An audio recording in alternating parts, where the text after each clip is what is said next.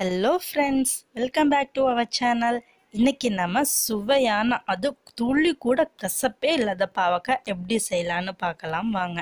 இப்போ ஒரு கடாய் வச்சுக்கோங்க. கடாய் சூடானோம்னா 2 டேபிள் ஸ்பூன் தேங்காய் எண்ணெய் ஊற்றிக்கோங்க. ஏன்னா இந்த பாவக்காய் வந்து தேங்காய் எண்ணெயில் ஊற்றி நல்லா ஃப்ரை பண்ணால் மட்டும்தான் அந்த கசப்பே இருக்காது. அப்புறம் நீங்கள் பாவக்காய் வந்து கட் பண்ணி வெயிலில் வச்சு கூட செய்யலாம், அப்பயும் கசப்பு இல்லாமல் இருக்கும். நீங்கள் வேணால் ட்ரை பண்ணி பாருங்கள். நான் வெயிலில் வச்சு தான் எடுத்து ஃப்ரை பண்ணுறேன், ஏன்னா ரொம்ப நேரம் ஃப்ரை பண்ண வேண்டியதில்லை. பாருங்கள், நல்லா இந்த மாதிரி கருகிற ஸ்டேஜில் நல்லா ஃப்ரை பண்ணி எடுத்துக்கணும்.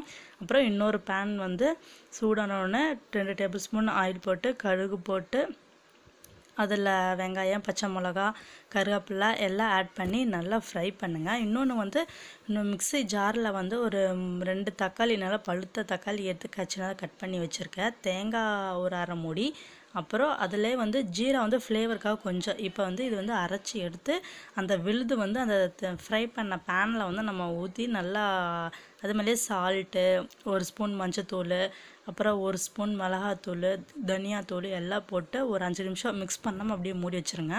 அப்புறம் எடுத்து அதை நல்லா மிக்ஸ் பண்ணி விடுங்க.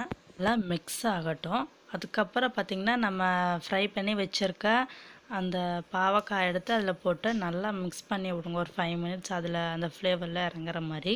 அதுக்கப்புறம் வந்து இந்த நம்ம அரைச்சி வச்சுருக்கோம்ல, அதுலேயே வந்து தண்ணி கொஞ்சம் இருக்கும், அந்த தண்ணியை நான் ஆட் பண்ணிக்கிறேன்.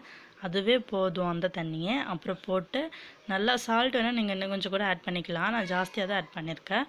இப்போ இந்த மாதிரி தண்ணி ஸ்டேஜ் வந்தோடனே இது மூடி வச்சிடலாம். ஒரு 10 நிமிஷம் கழித்து பார்க்கலாம். பாருங்கள், நல்லா கொதிச்சிட்ருக்கு. அவ்வளோதாங்க, கொதிச்சாச்சு. உங்களுக்கு இன்னும் கெட்டியாக வேணும்னா கூட நீங்கள் இது பண்ணிக்கலாம். இந்த ஸ்டேஜ் சாப்பாட்டுக்கு நான் செய்கிறேன், இந்த ஸ்டேஜ் போதும். இது பார்த்திங்கன்னா கசப்பே இருக்காது. நீங்கள் ட்ரை பண்ணி பாருங்கள், குழந்தைங்க எல்லாருமே சாப்பிடுவாங்க. எங்கள் வீட்டில் பாவக்காய் செஞ்சால் குழந்தைங்க மேற்கொண்டு சாப்பிடுவாங்க. நீங்களும் ட்ரை பண்ணி பாருங்கள். லாஸ்ட்டாக கொத்தமல்லி போட்டு இறக்கிடுங்க. அவ்வளோதான். லைக் பண்ணுங்கள், கமெண்ட் பண்ணுங்கள், ஷேர் பண்ணுங்கள். மறக்காமல் நம்ம சேனல்